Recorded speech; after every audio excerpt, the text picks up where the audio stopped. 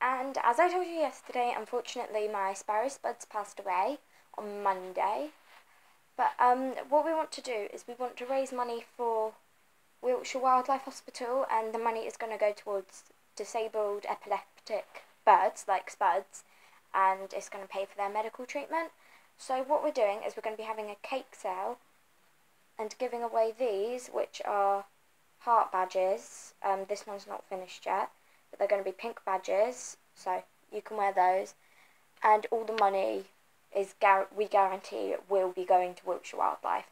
If it doesn't go there, it will be going to Wildlife Aid in Leatherhead, Surrey. So if you live in Enham or Andover, I will be putting up some posters, and I'm not sure at the moment where they'll be, well, I know where the posters will go, but I'm not sure where we'll do the fundraiser. So when I put the posters up, it will read on there where the fundraiser is. So yeah, see some of you guys at the fundraiser. Bye!